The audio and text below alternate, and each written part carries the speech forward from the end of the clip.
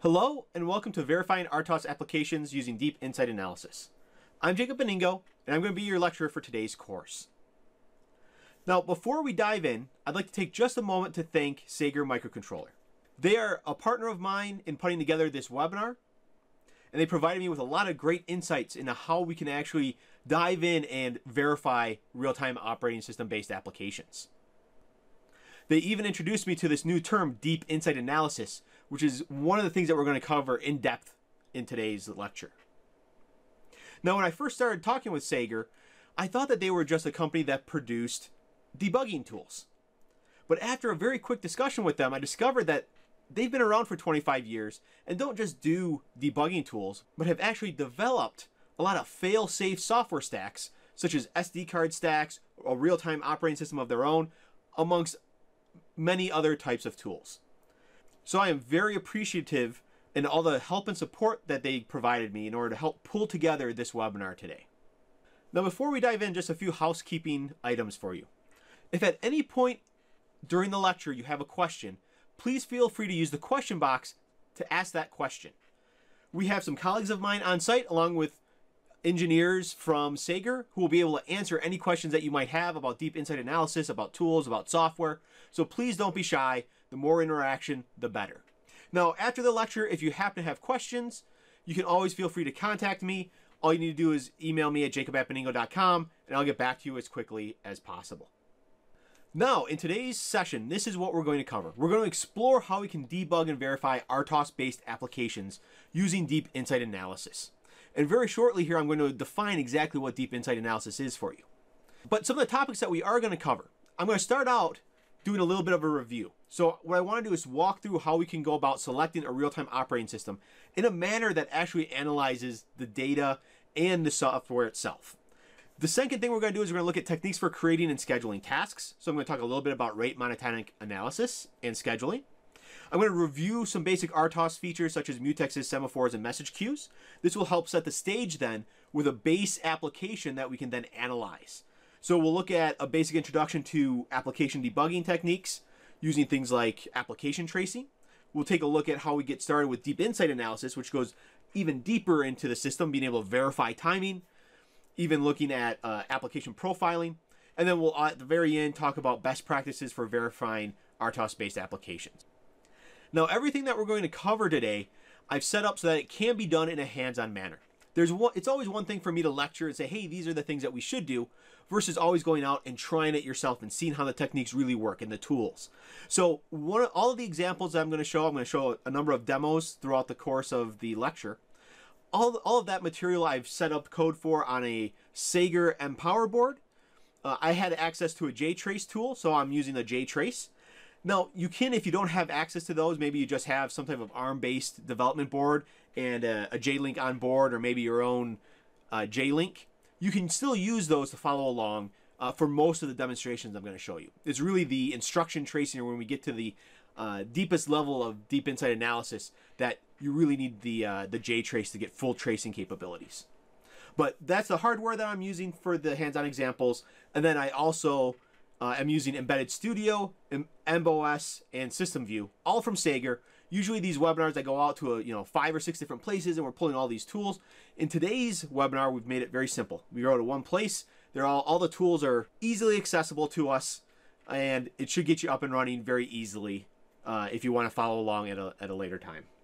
So what is this whole thing about deep insight analysis?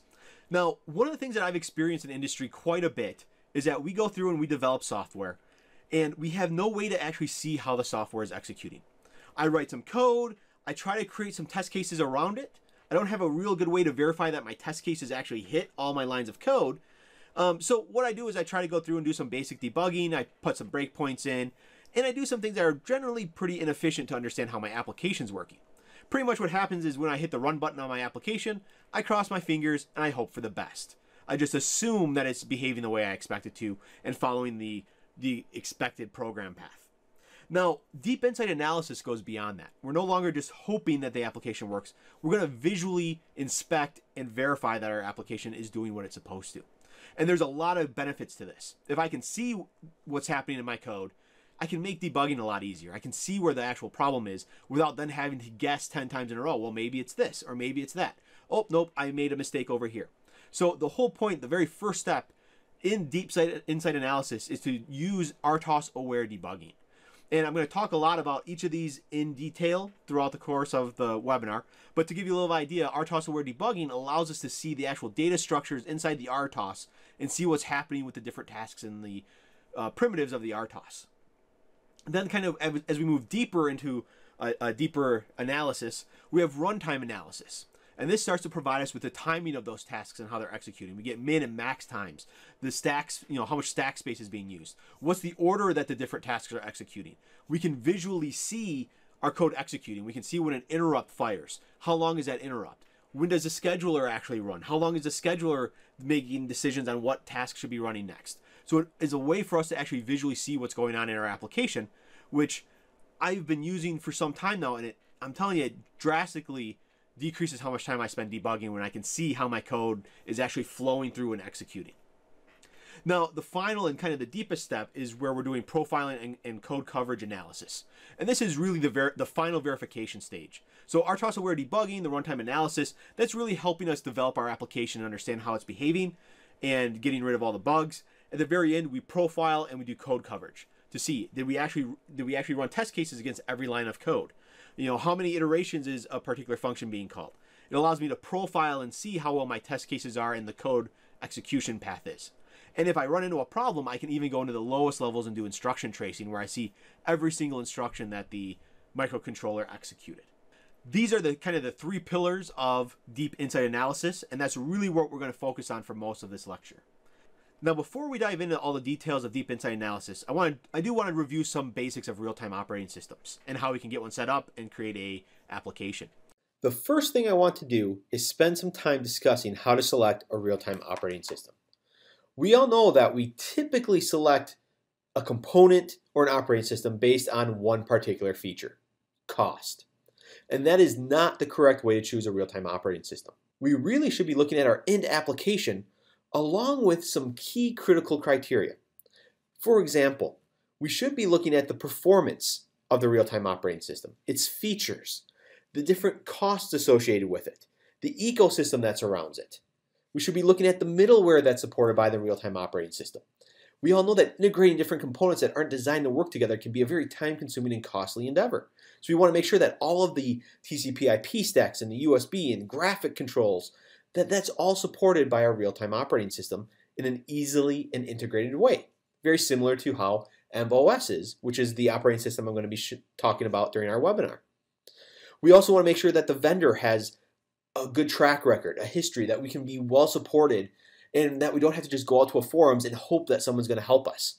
And then we also need to take into account factors about the engineer and even the labor intensity that they're going to have to go through to get the real-time operating system up and running. Now, within each of these primary categories, we want to go through and actually rate the real-time operating system that we're interested in using. And we can do this by going through and looking at these different criteria, these major categories, and saying, okay, I want to look at my real-time operating system. How important is a small RAM foot to me? If I'm in a resource-constrained system, I want a small RAM footprint. I want a small ROM footprint. We're going to be using MBOS in our examples today, and one of the things that really surprised me about MBOS was that it uses barely no RAM, and the ROM footprint is very small. It's actually the smallest that I've seen in the industry, something around the lines of 12 kilobytes of code space for a lot of functionality. Typically, I would expect to see twice that much. So we want to go through and evaluate that. Maybe if that code size is important to us, if we're in a very resource-constrained system, that should be more important than the overall cost of the actual operating system. We also want to take a look at different features that are involved in our system and also rank how important are those to our system. Is the OS easy to scale into different applications, or is it very rigid in the way that it's constructed? Are there a lot of processor derivatives that are fully supported? One of the things that we're going to see when we go down and set up MBOS is that it's supported by nearly every single processor imaginable in the embedded space.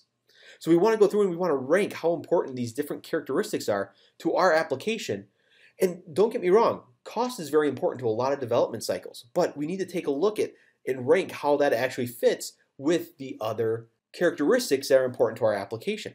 cost shouldn't be the singular determining factor for us. We really need to consider the total cost of ownership of our entire system.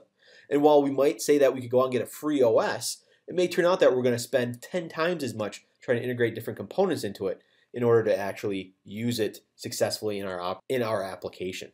So what we should be doing when we're selecting our operating system is we should be looking at these different characteristics, ranking how important they are to us, and then going through and getting together with our colleagues, our coworkers, and going through and evaluating the different real-time operating systems we're interested in, and weighing how well that those operating systems actually fit into the performance and the features, the cost, and the ecosystem requirements that we have for our application.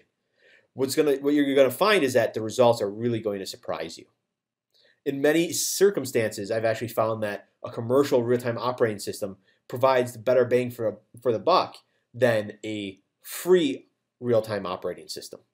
Simply because a lot of times you have a lot of extra integrations that can come together with a commercial OS, and between the support and those integration efforts, a huge amount of time can be saved, not to mention the robustness of commercially available products. Now, I'm not trying to steer you in any particular direction, but what I'm trying to recommend is that you take a very close look at how you go about selecting your different components and your real-time operating systems and perform an engineering analysis and make the decision. Once you go through and you weigh all these different characteristics and features, you can sum them all up and you can actually compare numerical values to see which RTOS actually best fits your application. Every RTOS is not equivalent. They are all very different in feature sets, in their functionality, in how well and robust they are, and how efficient they are in the way they operate in a microcontroller environment. So I highly encourage you to take a look at that. And we're going to be looking at MOS today, which is one example of a very robust and small footprint real-time operating system. Now, if you want to go through and be able to perform this analysis yourself, what I recommend is that you go to my website, beningo.com, and under Insights and Toolkits, you can find a RTOS selection matrix. It's just in an Excel sheet, and you can go through and enter in the data for your own development efforts. Once we've gone through and we've selected an RTOS, we've got an application that we want to design, we go through and we parse up our application in different tasks, and now we need to decide what priority level should we set for those different tasks. Now, one method that can be used to help us there is to use rate monotonic scheduling. And this is basically a scheduling algorithm designed to assign static priorities to tasks in an application.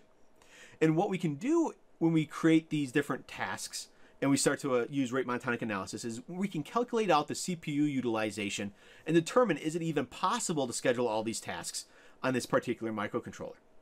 And we can go through and calculate this and use rate monotonic scheduling as long as we assume 4 different things. First, we start out saying that we're not going to share any resources amongst the different tasks. Second, that all deadlines are going to be deterministic in our system. 3, we assume static priorities. And 4, that context switch times are negligible in the application. Basically, what we're going to do is we're going to assign the highest priorities to the shortest duration tasks. And as we then go in and we add the different interactions, we may find that we need to make some adjustments to the way that we assign the priorities to those tasks. But it does provide us at least with a first off way to go through and schedule these. One of the ways that we can do this, there's a couple things. Maybe I have 3 tasks in my application. I need to know what the execution time is for each of those tasks, what the period is for those for how often that task executes, and then I can calculate the utilization of the CPU for that. So for example, task 1, if it executes at 15, maybe it's 15 milliseconds execution time or 15 microseconds, we put this as the highest priority task, followed by task 2, followed by task 3, since the execution periods get larger here. Now then what we can go through and do is we can say, okay, I'm going to calculate what the period is. So maybe this runs every, has a frequency of 100 hertz, 150, or 300. And then I can use this period here to calculate out what the actual utilization is for each task of the CPU. Now, if I sum all those up, I'm going to get some value. A utilization of 1 means that we are, using the entire 100% CPU. There's a maximum limit based on the number of tasks in the system to calculate the most CPU utilization that we can actually use using rate monotonic scheduling. And what we have here, you can see here, this is the equation on the left-hand side to calculate that out. You can see with one task can use the whole CPU. 2, it can only utilize the CPU to 0.828. You gotta remember there's some context switches and there could be other things going on. So if you have an infinite number of tasks, the maximum utilization is approximately 69.3%. So as we look here, what we want to do is if I have 3 tasks, I can come to this table here and say, okay, I need to make sure that if I have 3 tasks, the total CPU utilization is less than 0.779. I calculated out that, okay, yes, these tasks are going to use 0.52. So as I look at this, theoretically, these tasks should be schedulable in my application. Now you might recall that in general, there's 4 categories that we can find in real-time operating systems that we can use to synchronize different tasks. The first are semaphores, which are really used for synchronization and notification. Generally, we think of this as tokens or flags that we're going to pass around. We can give and we can take them between different tasks. So we can have counting semaphores, or we can have binary semaphores where we just go have a token that we give and take. There can only be one maximum one. We can also have mutexes, which provide mutual exclusion to lock and unlock a resource. Now, semaphores and mutexes are different in that mutexes have the ability to provide priority inheritance, which can be used to minimize the impact of a priority inversion in an application. And we'll talk a little bit about some of the issues that we can discover using deep insight analysis, like priority inversion, a little bit later. We also have message queues, which can be used to communicate between 2 different tasks. So if I have data maybe that I've received, or I want to transmit a message, just like we're going to do actually a little bit later in some of the examples, I can pass that message from one task to another and have one task acting as a gatekeeper, while maybe another task is acting as a controller, telling the gatekeeper what it should be doing. And then finally, we have event flags, which are a good way to synchronize tasks as well. Basically, event flags just use a single bit to synchronize tasks and their behavior. So instead of having, they help save memory, and they're very fast and efficient. So we've been reviewing a little bit about how real-time operating systems work, how we can select one. Let's dive in and actually show an example how we can set up EmbOS on the mPower board here. Now, just to give you a little bit of an idea here, there's a lot of features actually on this mPower board. You can see there's expansion slots and user SD cards and USB and Ethernet and a whole bunch of buttons and things. Everything in green here is what we're actually going to be using in today's demonstration. So I'm using an external JTrace, which I'm putting through this ETM connector, the JTAG. So we're going to be using that. I have a user button that can optionally be used. It's actually when you push it, it's going to fire, basically put a semaphore, and then a different task is going to wait on the semaphore, and then it's going to kick off a bunch of control over the LEDs. Setting up EmbOS on any target development board is going to take us less than 5 minutes. The process is very simple. The first thing that we're going to want to do is go to the SEGGER website, and then we're going to want to go to the Downloads tab and find the EmbOS icon. Once we find it, we're going to go ahead and select it. This is going to bring us to the page that has the manual, software, and also a number of trials that we can download in order to work with any development kit or any microcontroller or processor that we might happen to be using. So what we're going to want to do is we're going to want to scroll through all the different options. You can see here we have a ton of different ports for a bunch of different microcontrollers, Cortex-A9 processors. Since the mPower board is a Cortex-M processor, we're going to want to look for the EmbOS trial version for the ARM Cortex-M. So as we scroll down through here, you can see, here's a whole bunch of ARM Cortex-M trials. As you can see, there's a ton of different ports for different IDEs as well, and different compilers. So what we're going to want to do is look through for the compiler of our choice. For today's demos, we're going to be looking at using the SEGGER Embedded Studio. So here's the EmbedOS trial for Cortex-M with SEGGER Embedded Studio. So this is going to be the option that I want to select here. Really simple. All I need to do is go and click the download button. This button will then take me to a page where I fill in some basic information, and then it provides me with a free download of the EmbOS RTOS. Now, had I been using a different IDE or compiler, I could easily go and find one for IAR or for Kyle, or if I had a completely different processor, like an S12 with CodeWire, for example, a ton of different ports are available for nearly any imaginable microcontroller or regular CPU. So once I go through and I download that, what I would find is that I'd end up with this folder. It's EmbOS Cortex-M ES Trial. The version happens to be 4.36. So what I'm going to want to do is take a look and see what's actually included in this trial download. Now, the nice thing about this, we can get up and running very quickly. We have all the information that we need in this download. As you can see here, we have release notes, we have a license, And most importantly, we actually have the user manual already included and ready for us to use. So it looks here, you can see here, we got a bunch of user information. Where do I want to actually start at? And it turns out I just go into the start folder. Now I have a lot of different options, a couple of options here. I have a library folder, an include folder. A lot of this is just to support the MOS RTOS. What I really want to look at is board support. As I come into the board support folder, you can see there's a number of different options for me for different microcontrollers that are ARM Cortex-M based to get up and running. So for example, if I decide that I was going to use an NXP board, I could come into the NXP section here. Maybe I go and grab a K26 Freedom board or a K24 one, or maybe I have a Tower module. I could just go into these particular folders, and what I would find is that I already have a project ready to start and get myself up and running. So since I'm using the M-Power board from SEGGER, I'm going to go into the SEGGER folder, and I'm going to say, oh, I'm using the M-Power board, and then this has everything that I need to get set up and running quickly. I have a default project, which I can easily then use as a starting project to get the RTOS up and running. So let's actually take a look and see how this looks. Now the first thing that we're going to notice is that by default this project has a bunch of different files already associated with it. The first thing we might notice is that we have this OS start LED blink. Now if I go through and I open that particular C module, I'm going to find this is where all of my initial tasks and my main function already is set up for me. We'll take a look at this in a little bit more detail here in a moment. We can see that I already have my device startup here. So I have Kinetis K60 on this particular development kit, the M-Power board. The startup code is already here. The interrupt vectors are already set up. Some libraries to run MOS are already included. And then there's some basic setup files as well. There's a BSP.C module that contains some basic helper functions to control the LEDs and various features on the development board. There's also a hard fault handler. We have the ability to detect OS errors. And we also here have a whole bunch of SEGGER modules here that are going to allow us later on, when we start talking about application tracing and application analysis, these are going to help us get that data up to our system viewer.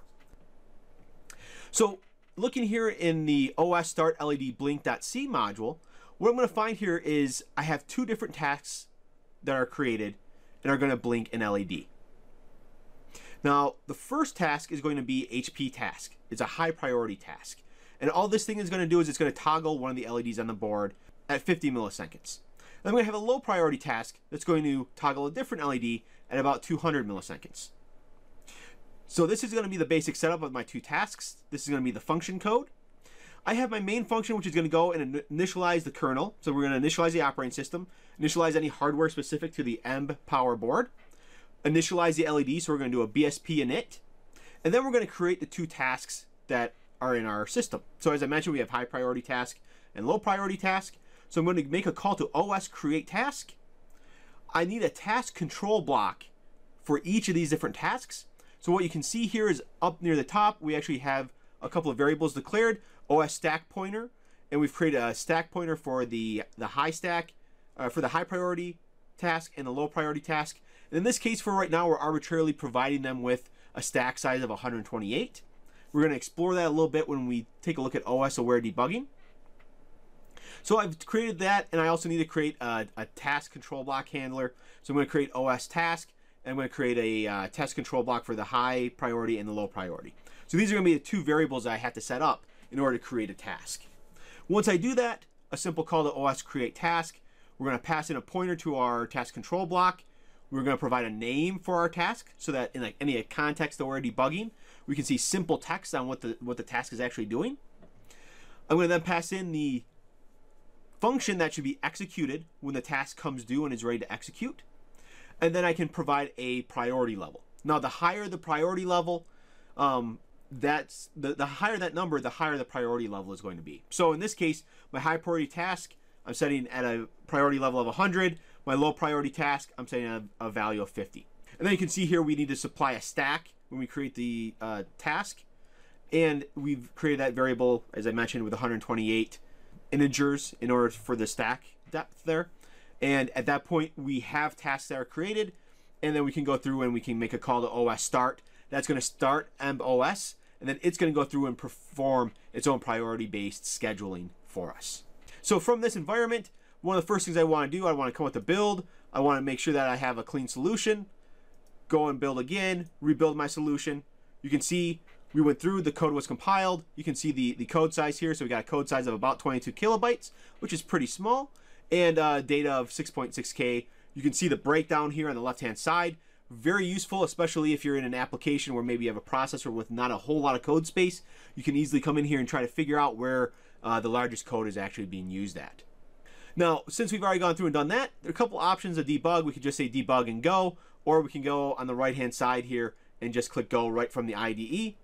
Very quickly, we see that our code gets loaded up onto the development board.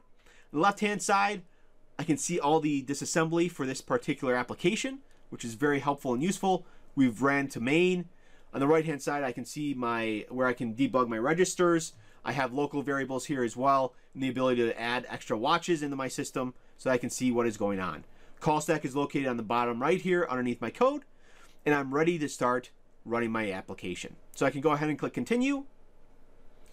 And at this point, as you can see on my development kit, the lights are blinking, just LED 0 and LED 1. LED 0 is blinking far faster than LED 1, which is what we're expecting in our basic application.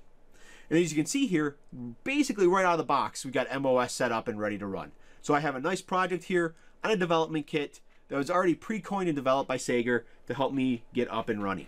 So now what we want to do is go through and build an application that's maybe a little bit more complex in order to review some of our RTOS concepts. And I've actually pre-developed an application that I'll walk you through and describe, the way I was thinking through the RTOS, some of the different features of it. That way we just get back on the same page and reviewing these concepts. So as you can see here, this looks almost exactly like the same project that we just had opened. Except the difference is that I came in and I used that default project as a template to start creating my new project. So I have all of the initial board support still in here. I even decide, hey, start LED blink. All this application is going to do is blink an LED. So why not leave that name even the same as well? Now this particular application though is going to do something a little bit different than the last one. What I want to do is I want to create one task that's going to act as a gatekeeper over all the LEDs on the board. I'm going to create another task that works as an LED controller. And this LED controller is going to, depending on how I compile the code, it's either going to wait for a button press to then send a bunch of messages through a message queue to the LED gatekeeper. Or if I don't want to wait on the semaphore and I just want the LEDs to constantly scroll, then what I can do is have the LED controller go through and constantly cycle different messages, which are going to tell which LEDs should be turned on and for how long. And then that task is going to basically be the LED controller, which passes data to the LED gatekeeper, which is going to be waiting on a message before executing any code. So let's take a look at how this actually works. Now, as I mentioned in the main function here, it looks exactly like we just saw. We have an initialization of the kernel, the hardware, the BSP. Now I have two different tasks. One, as I mentioned, is going to be the LED gatekeeper. This one actually controls the LEDs. I want that to have a slightly higher priority than the actual controller.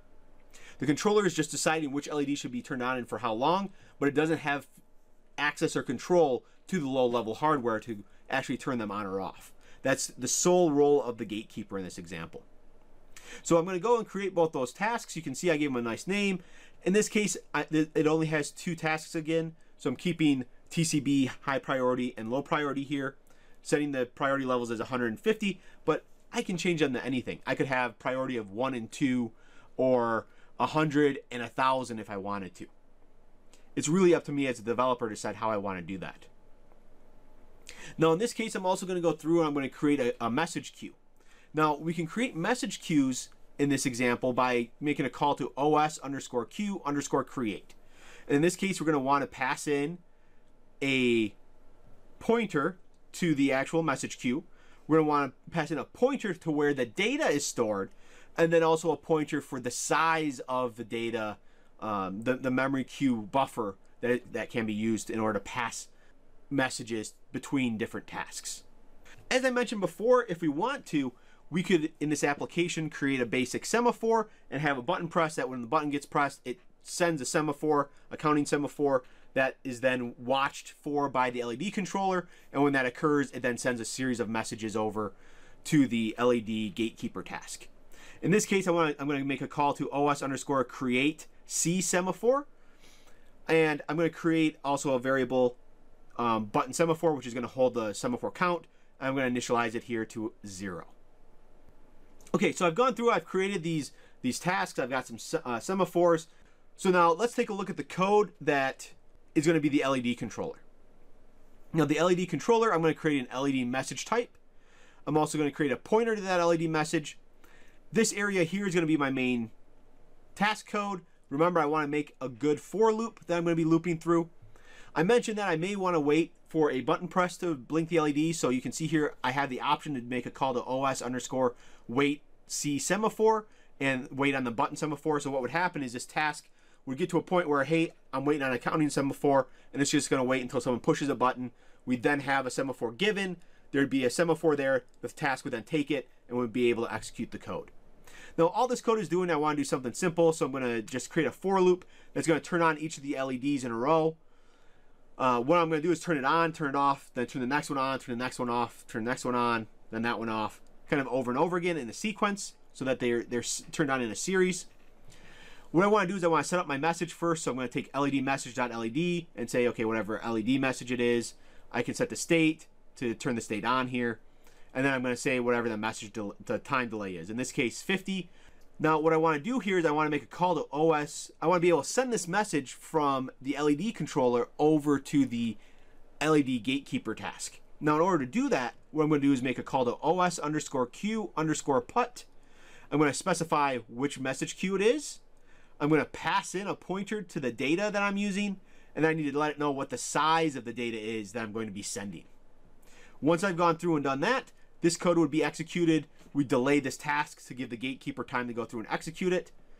And what we would find then is that the high priority task should take over in either way, because it's going to be waiting. As you can see here, we got LED gatekeeper task. Its main code is going to wait for a pointer, for a message to get put into that queue. And when it does, when there's a message there, it's going to go out there and it's going to put that message into this message pointer, which is a local pointer to the data that's going to be stored. So once I have that, I can go through, we can dereference the message pointer to get the state of the LED and what LED should be on right here. We'll turn the LED on or off, and depending on which one it is. Once we've consumed the message and we've done what we need to do with it, we make a call to OSQ_purge, and we specify which LED queue it is. That's going to go through and eliminate that, and then I'm going to delay this task, whatever the amount of time it was that was requested in the message. So at this point, the thing to do would be to try this out. I can go through again just to do a quick build, and then I can go through and run the code. So I'm at my main application now, and if I go ahead and click the run button, you can see here I get a sequence of events just as I would expect. LED 0, then LED 1, then 2, then 3, and then repeating. So I successfully have communication between the LED controller and also the LED gatekeeper with a couple of tasks, and also some synchronization tools within the operating system.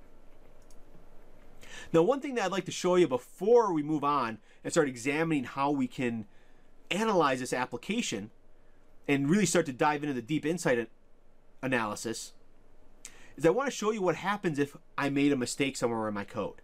There's a really neat feature of MOS where if I had forgotten to purge the message that was being stored here.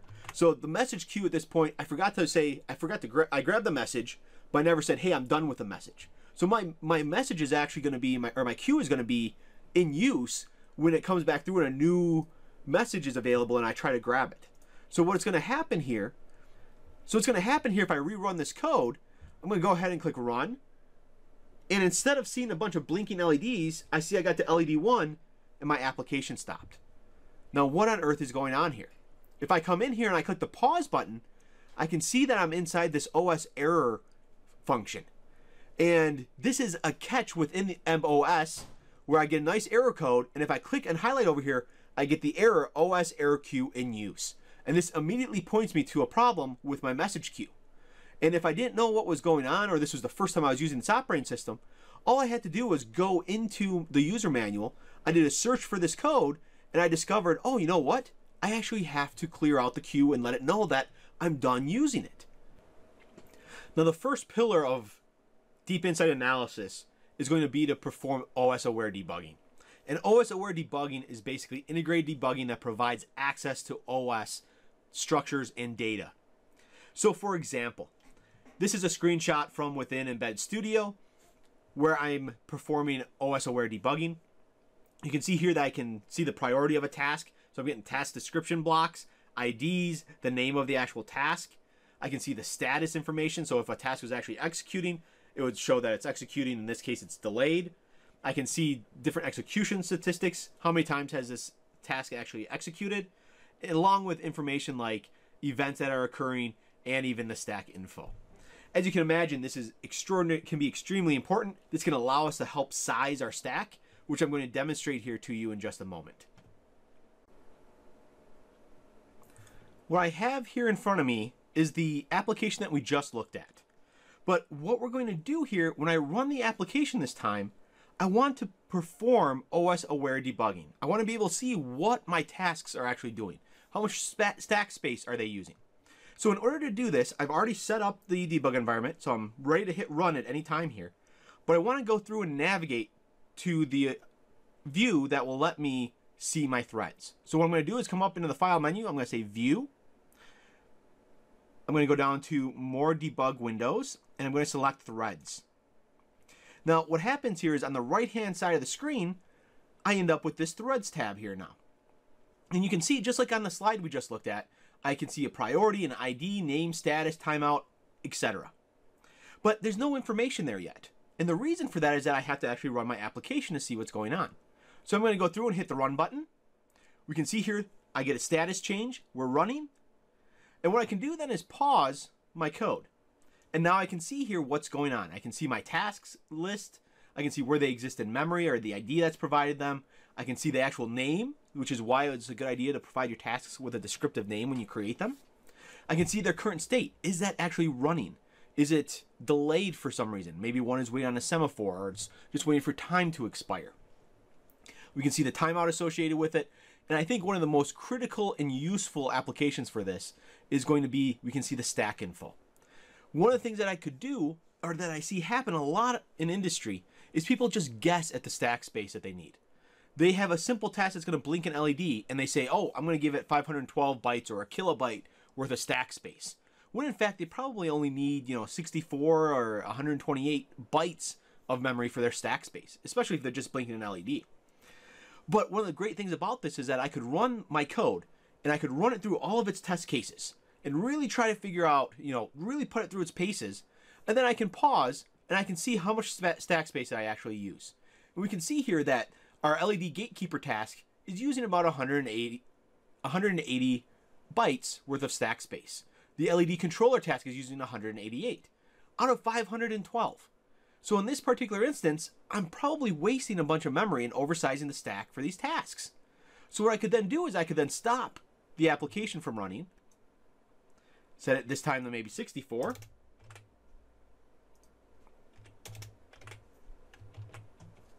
Now I'm going to go back and rebuild, run, and now when I go ahead and click run, my application's still running, but do I have enough stack space left? So I can go ahead and click pause, and I can see that I probably have just the right amount here. I'm using 256, maximum of 256. I got 180 bytes and 188 bytes. So I could maybe tone it down a little bit more, but just in case something really strange happened, I do want to leave a little bit of extra buffer space there. And that's one of the cool things about being able to do OS-aware debugging. I can actually see what's going on with my tasks, see the stack info, see what the timeouts are, and a lot of other pieces of information that's useful for us when we're debugging our system. Now, OS-aware debugging, as you saw, really provides us with some basic details into the RTOS and how it's behaving. But it really doesn't provide us with a lot of information about our application. And this is where the second pillar of deep insight analysis comes in. Application tracing. Application tracing is a way for recording and visualizing system events, which can then be used to debug and verify an application. As I mentioned a little bit earlier, 10 years ago, we'd go through and we'd design an application. We'd basically hit the run button and then cross our fingers, and we couldn't see what was going on. We'd have to blink LEDs and try to put printfs in and go through a lot of effort to try to figure out if the program flow was actually correct. If something was wrong, then we spent a lot of time trying to move things around in order to figure out what was actually wrong. This is why I love application tracing. It allows me to actually see what on earth is going on in my application. Now, the application tracing itself is basically recording events. There's software, a little piece of very efficient software that exists on the microcontroller, and it transmits a timestamp and event information back up through the debugger, which is then received by tracing software, which can then reconstruct the event that occurred, and then it displays it visually on the screen. So you can see here as an example, some data was received. You can see here that this is a system tick here, then the scheduler executed, then a high priority task executed. We can even see here these little darker blocks here. This is where there's different RTOS features occurring, like maybe entering into the task, maybe a semaphore being given, exiting the task, and so on and so forth. But you can see here, visually seeing what the application is doing, it can be extraordinarily useful and help discover bugs a lot faster than just trying to guess on where something could be going. And there's a lot of different types of events that application tracing can provide. We can see when a task changes state, like we just saw. We can see interrupts occurring, like the system tick. We can see when a semaphore is being given and taken, when mutexes are being locked and unlocked, when messages are being signaled, so if you have a message queue, and we can see the RTOS scheduler status. And there's a lot more than that we can see as well. So one of the tools I'm going to be showing off to you here is going to be System View. And System View allows us here, as you can see, to see individual events in a list. So I can see here the timestamp information. It's provided with an ID. It actually provides context as to what is it that's going on. Is it a system tick? Is it a scheduler? Is it the name of the task? So I can get that context information, event data, and then a little bit of data on what was actually happening during that event. So I can easily have a log of everything that's happened in my program since the start of the program itself, since boot up, which is a great way to be able to figure out or find problems or even verify that your application is behaving as expected. Second, we have the actual timeline. So just like I showed on the previous slide, we can see the different entities that are inside of our application and then go through and see how they actually look and how they're interacting with each other. As we see this interaction, there's also a CPU load graph, which shows us how heavily loaded the CPU is. We can see here that all at once there was a bunch of loading. The CPU ran at 100% to do all this. And then after that, it dozed off into nothing. And then finally, we can get task statistics information. So each of the different interrupts, the scheduler, low and high priority tasks, and even the idle task, we can get stack information, run counts, frequencies. We can get the min and max run times, along with a bunch of other data that can help us verify that our application is behaving the way that we expect it to. Now, when you're using a real-time operating system and you want to do application tracing like this, I think one of the greatest uses for this is to go through and discover some of the three or four major RTOS dangers that you might find. So for example, priority inversion. A priority inversion occurs when a high priority task is blocked by a lower priority task. This usually occurs when you have a high priority task sharing a resource and you're synchronizing the tasks via a semaphore, for example. And what happens here, you can even see in this example, the code is running, we have a low priority task, it actually takes a semaphore down here that the high priority task needs.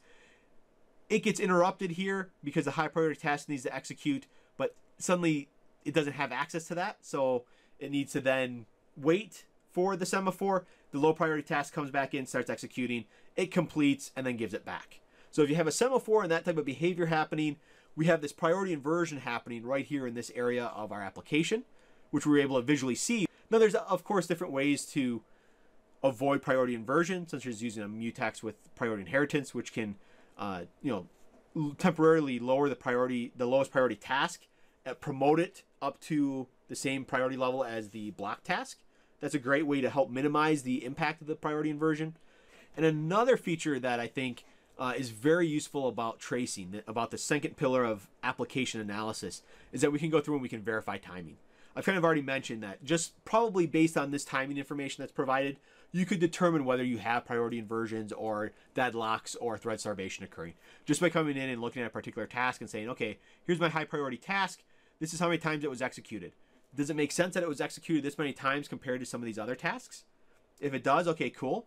Does the frequency make sense? Like I was saying, if I'm expecting this to be at 20 hertz and it's really at 2, I know something funny is going on in my application. and then I can try to start setting up tests to go in and visualize the areas where that's occurring and capture the event data and figure out what's actually happening to cause that particular issue. We can then even get min runtime, maximum runtime, which we can then feed back into our original analysis. Remember when we did our rate monotonic scheduling analysis, we assumed certain execution times for our tasks. If they turn out to be far longer or much less, then we might want to go back and make adjustments to that and change the priorities of our application code. So, this type of information can feed back into our analysis and help make sure that we come to a good conclusion and a good, robust system. So let's now go and actually see how we can use System View and analyze a real-time operating system application. In order to perform application tracing, there's two pieces of information that we're going to need. First, we're going to have to actually run our application code on the target development board, and we're going to want to include some libraries that can communicate back to System Viewer, which is the second piece of software we need to be running. So on the target, if you take a look in our application code under the setup folder here, I mentioned earlier that we have these SEGGER files right here. Now the RTT is called real-time transfer, and this is the code that's going to very quickly and efficiently communicate up into our JTrace device. And then we have a couple of libraries here for System View, which is going to help communicate context-specific information to the software as well. Now you can see here when we originally looked at this that, hey, our entire project is 23.5K, which might seem like it's pretty big for an application that doesn't do a whole lot. But as you can see, for a production intent system, we really wouldn't include these additional files that allow us to do real-time tracing of the application code. That would be a security risk. And as you can see here, the module that communicates with System View is 12.1K of code space. So out of that 23.5K, almost half of it is related to just being able to transmit up our data. Now, as it turns out, RTT is actually extraordinarily fast. It can transmit data in, microseconds or less. So this has very little overhead in our application code. And when we perform real-time trace, we'll actually see that in the timestamps as we look through that. A lot of our application is going to be idle, and that there really isn't any effect from these libraries communicating the trace data back up to our application code. Now, in order to successfully get System Viewer to receive data, the first thing we're going to do is actually start up our application and get it in the run state. Now at this point, it's ready to run. I also want to enable System Viewer, so I'm going to open System Viewer up. I'm going to go ahead and hit run here. It's going to ask me how I want to communicate to get the live streaming data. I'm going to use a USB interface. I'm communicating with an MK66, which is what's on the mPower board.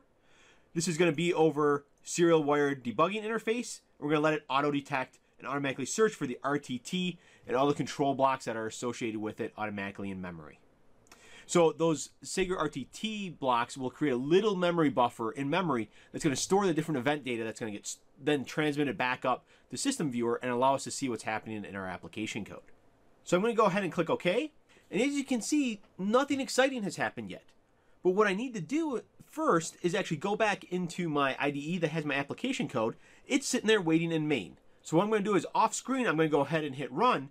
And then you're going to see the interface start filling out with information and the data for different events that are occurring inside of our system.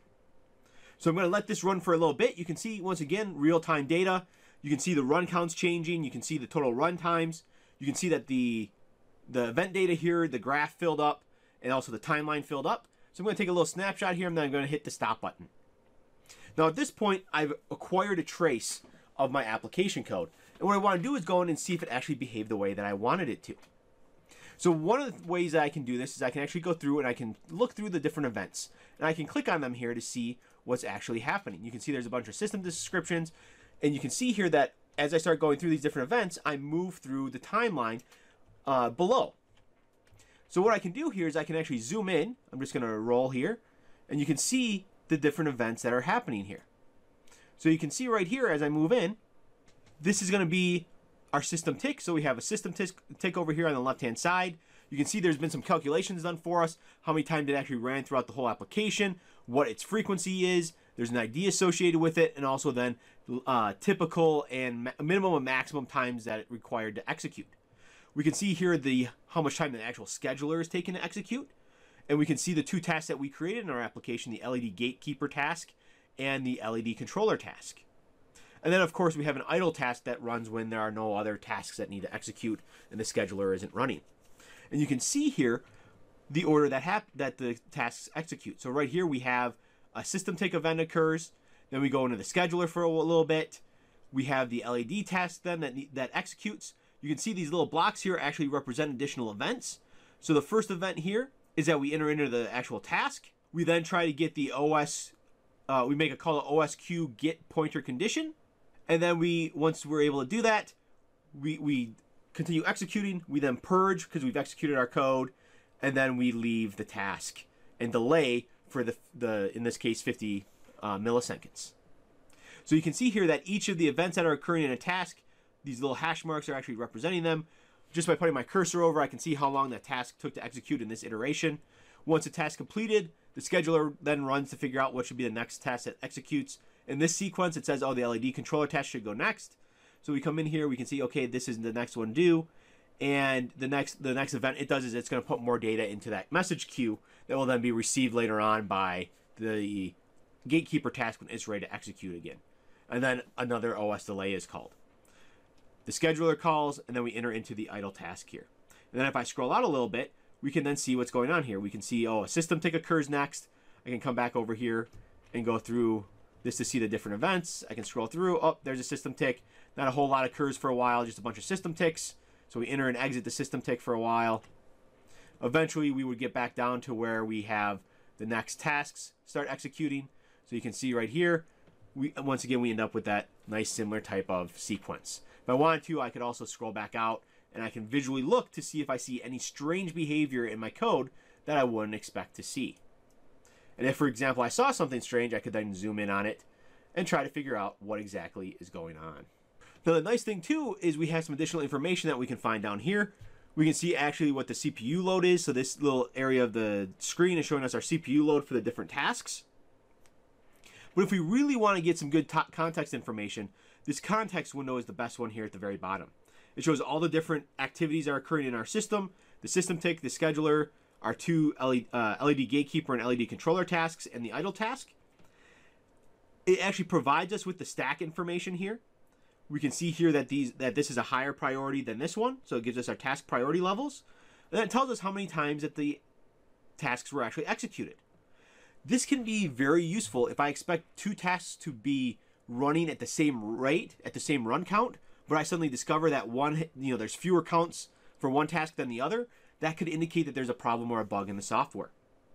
Just like the same thing with the frequency. If I'm expecting the LED gatekeeper task to execute at a faster frequency than the LED controller, but just by looking at this, I can say, hey, you know what? Maybe there's something wrong with the actual code, or there's a bug somewhere.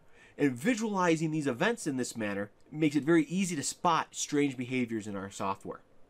There's also then some very useful information from a real-time standpoint. A lot of times we just develop our code, we cross our fingers, and we hope for the best. We assume that we understand the timing of the different tasks throughout our system.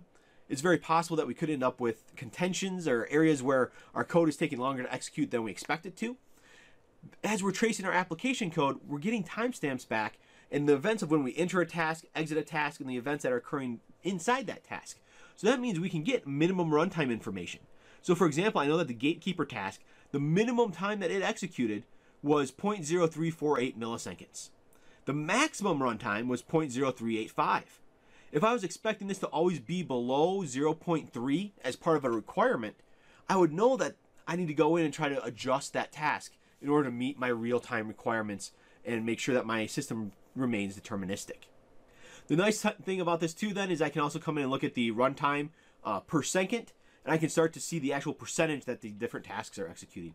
So you can see here that the minimum runtime, if I'm using the minimum runtime, which we typically probably wouldn't do in an analysis, we actually want to use the maximum time. But we can see that at a minimum we're using a 6% load of the 0.06% of the CPU for the gatekeeper task, and as much as 0.08% at the maximum runtime. So we can go through here and say, okay, you know what, we're not overtaxing our CPU.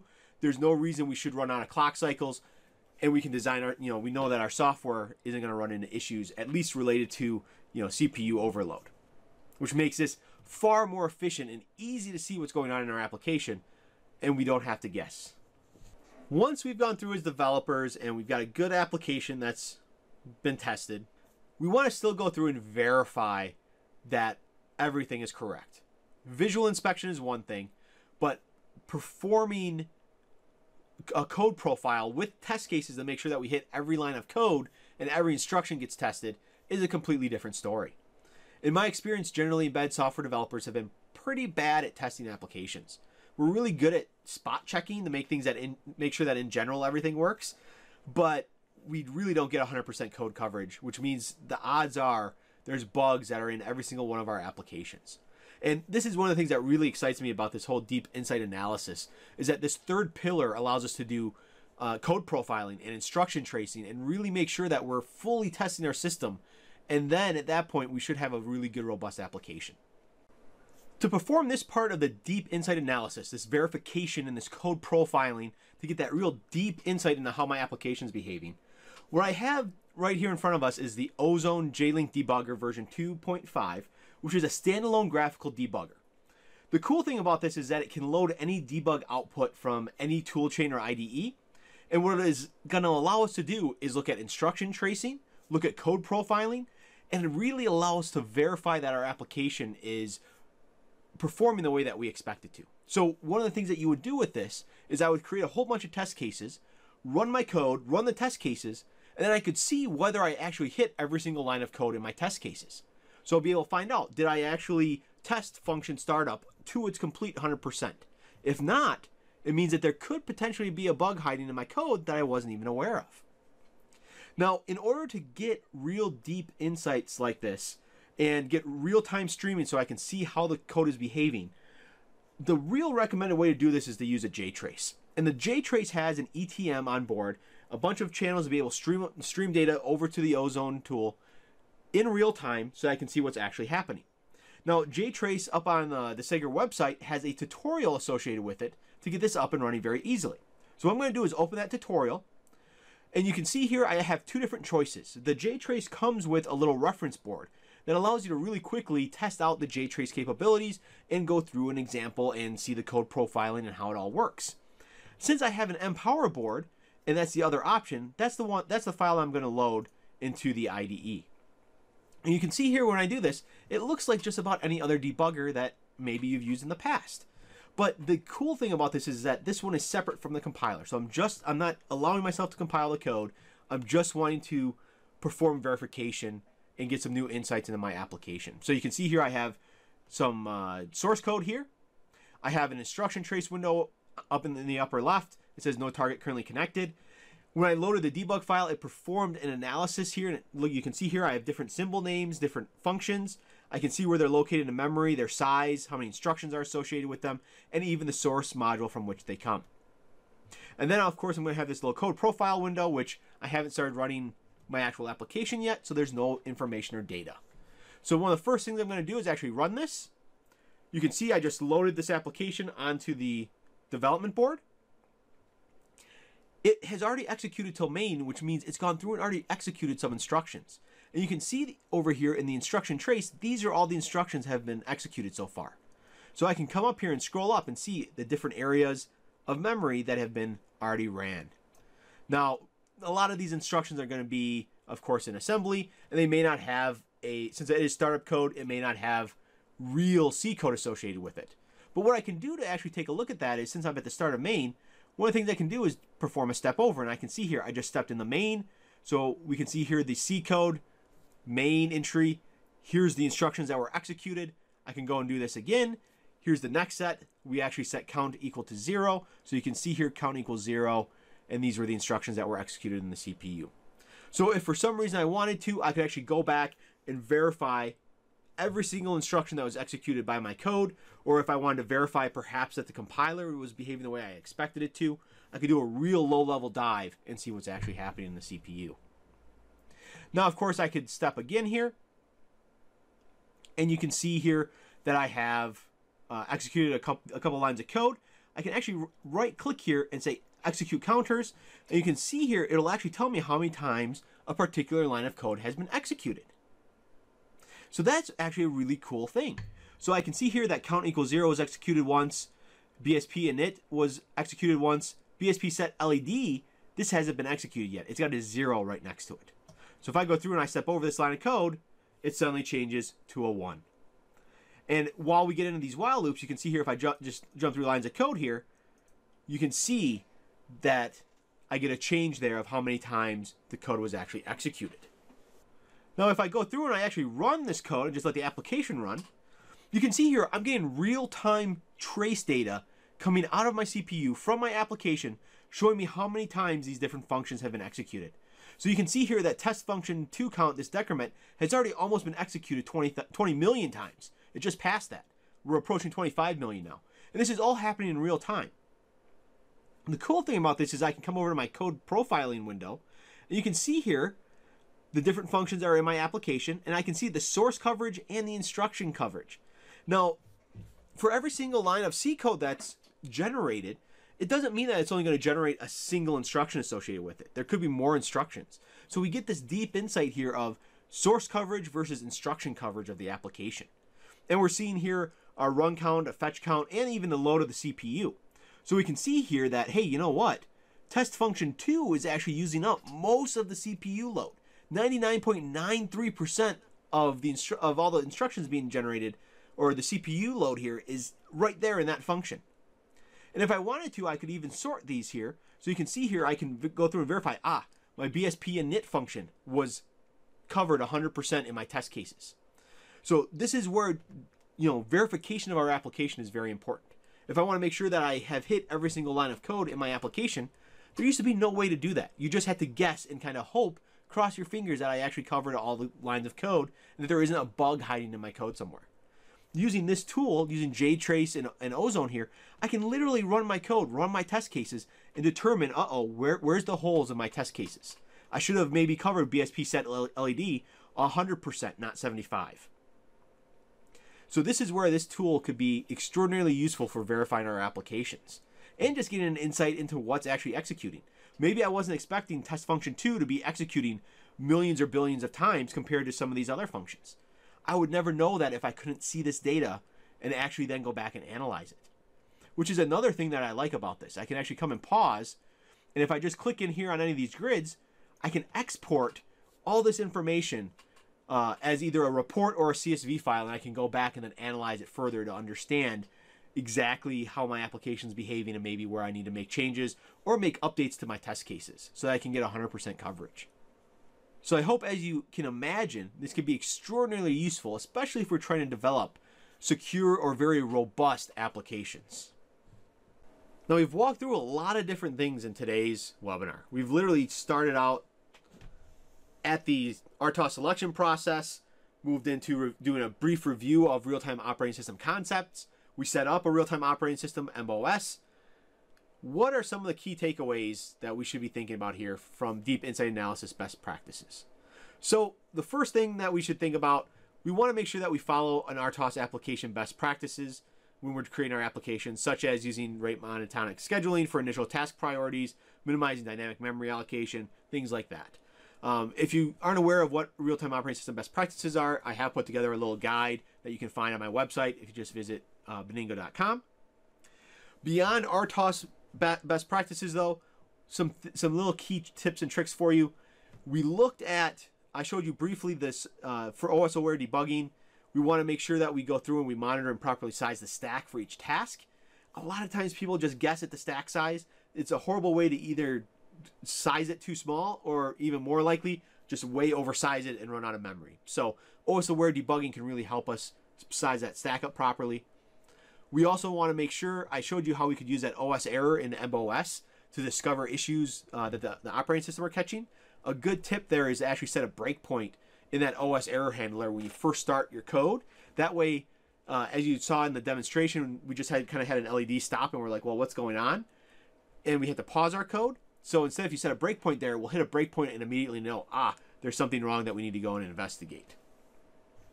Next, we want to make sure that we set up real-time tracing at the start of a project so that we can create application profiles and compare them over time.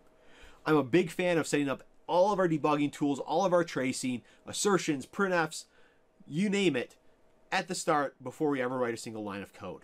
It really allows us then to, with every step, every function we create, go in and look and see how the system is behaving. And then if we do that periodically enough, if I make a change that's bad for the system and it ruins the CPU load or the way the tasks interact, I can discover that immediately instead of waiting months to go back and say, oh, there's something not right. Oh, well, this is going on. Well, what happened here again?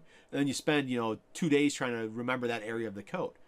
If instead you do that from the beginning and you constantly check this, you'll find bugs immediately. You'll know exactly what lines of code that you just changed. It makes things go a lot faster. We also want to make sure that we use that application analysis context information for min and max execution times, and we feed that back into our original priority scheduling techniques that we were using. So I think that's just a great way to verify our real-time performance on our system. I think it's also a good way to see hints of issues with the way that we've set up our tasks or the way our application was designed. As I mentioned, if you have a priority inversion, you'd probably start, or even a deadlock or something like that, or thread starvation, you'd be able to see that in those code profiling numbers. And, that context information provides a lot of detailed information there, even though it just looks like a couple simple numbers. There's a lot we can get there, especially if we're checking these things periodically and recording them so that we have data to go back and compare against. Use code profiling while developing test cases to ensure that test case coverage is 100% for both source and instructions. A great way to develop test cases is to write them while you develop your code. And while you're doing that, you can be running trace information to make sure that you're actually creating those test cases to cover everything. And then at the end of the development cycle, you should be able to just run all those test cases again, run the scan, and make sure that your profiles all hit 100% where you expect them to. And finally, don't wait until the end of your project or near the very end to start using deep insight analysis. These are techniques that are, in my opinion, cutting edge. They provide us a lot of insight into the way our applications are behaving, and they can save us a lot of time and headaches and stress by showing us what's going on in our system immediately when it actually occurs. So use those as the tools to the best of your ability. I know that I found that it has been saving me a lot of time in debugging my systems for my own clients and applications. So at this point, we're nearing the end of our lecture. We're going to have questions here in just a moment, but I do want to let you know if you want to go further, there's a couple of different things you can do. You might want to follow along again with the recording when I send it out. So in that case, if you're going to try to follow along, you might want to take a look at the SEGGER.com website, download the JTrace tutorial and code, get Embed Studio, download MOS, and download System View. Like I mentioned, I showed these tools all with Empower, but they work with, pick whatever development kit is your favorite. System View works, with even low-level or very low-cost debuggers. Sometimes even the J-Link on boards, you can easily get trace information out. So definitely try those out and get a feel for how they work and understand these new techniques that you can use to understand your application code. You can also download from my website the demonstration project. So I'm putting all the source code for the little examples that I put together with the LED controller and the gatekeeper up on the website. There's also some seed oxygen templates, my RTOS best practice guide, and links to other webinars I've done in the past. If you need a refresher on real-time operating systems, for example, I've got a webinar that you can go and watch there on my website as well. Thank you again for all of your time and attention today. You guys have been a great audience. I greatly appreciate it. At this time, I will go over into the chat window there and answer any questions that you might have. Thanks again and have a great day.